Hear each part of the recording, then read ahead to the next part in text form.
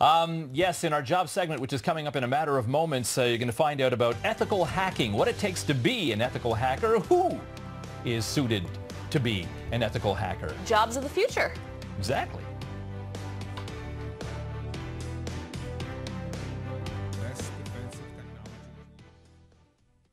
You're watching Morning News on Global Montreal.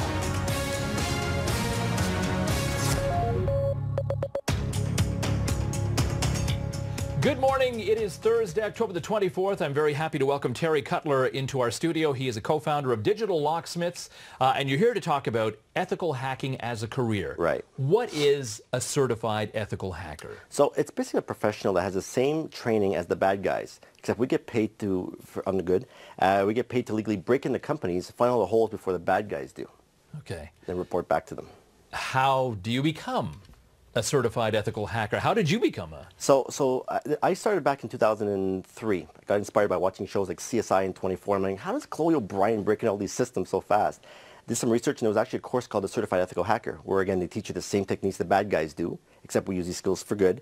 And convinced my boss, and I flew to Washington, where I got a chance to train with the FBI, CIA, because they're all in the same class. So back then, only select companies was offering this. And now, today, you can get this online through DVD or... The course? The course, yeah. You can get it online? Yeah, you can get it online. But now what's happening is, before you write the exam, you got to go through kind of a background check. You have to have an eligibility form that you got to fill out. Yeah. So the course that you took, you said the FBI and CIA were in the same class. Correct, Who was giving the class? We had an instructor that's been in the field for a long time. So he was very familiar with these techniques, so he was able to teach us all of this. Yeah, but I mean, if you teach someone to become an ethical hacker, how do you know that they're actually ethical, that they've got integrity, and they're not going to use it for, criminal, yeah. I get that question all the time. It's like, why would anybody want to teach anybody how to hack?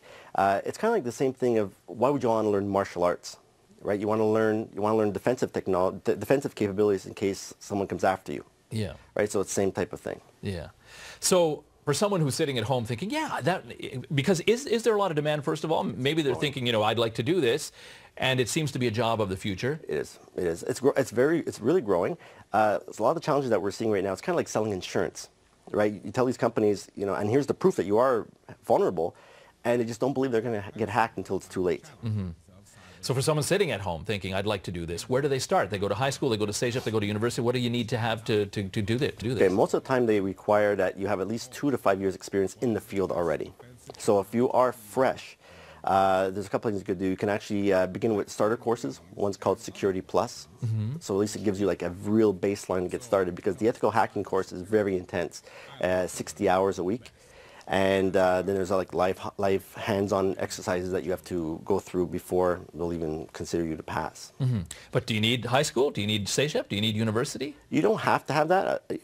I find that if you're passionate about the field, that's already a good start. There's a lot of material, a lot of resources you can have in advance to help you prep for this type of stuff. Mm-hmm. But the caution and the warning I give out is that don't think it's a 9-to-5 job, because this thing takes continuous education. Mm-hmm. Because things change so fast in this field. And are you always on the road, or do you basically do most of your work from home? I actually do most of the stuff from home, or in the office, yeah. So what kind of person is best suited? Like if you were to stand a bunch of people in a room and talk to them, in your mind, maybe you think, wow, this guy would be a great ethical hacker, or this woman would not be a good, like, is there, what personality traits make it? A lot of times we look for the folks that are curious and very eager to learn. So the code name of the hacker used to be where you used to take things apart, learn how it works, then put it back together, versus what's called the cracker, which is the guys the black hats, the bad guys who actually go in and hack companies and steal all their intellectual property. Mm-hmm. So what we look for is things like the willingness to learn, mm-hmm. and the ambition, and it's very hard to see. You can't really pick someone out of the crowd like that. Mm-hmm. Is it rewarding? It is rewarding. Yeah. Some of the guys that we bring in can range from $40,000 a year to $100,000 a year. But there's also some specialized consultants that we pay up to $3,000 a day. Oh yeah. So that's like really high-end specialized. So more specialized than even you. Yeah. Oh yeah. So. Yeah. What do they do to become more specialized than you? More courses? A lot of times they're developers already. So they've gone through programming courses. That's all they've been doing all their life. And so whenever we need an expertise, we usually come to one of these guys and say, we need you to fix this specific component for me, and bring them in. Wow. If you're thinking about doing ethical hacking, there is a lot of demand for it. It is a job of the future. Terry Cutler is co-founder of Digital Locksmiths. And can people contact Digital Locksmiths to find out about how to do this? Sure, yeah. I mean, the easiest number would be 888-HACK-514. That's the easiest. 514-888-HACK. How could you forget that? Terry, thank you for speaking with us. I appreciate it. Thanks for having me on.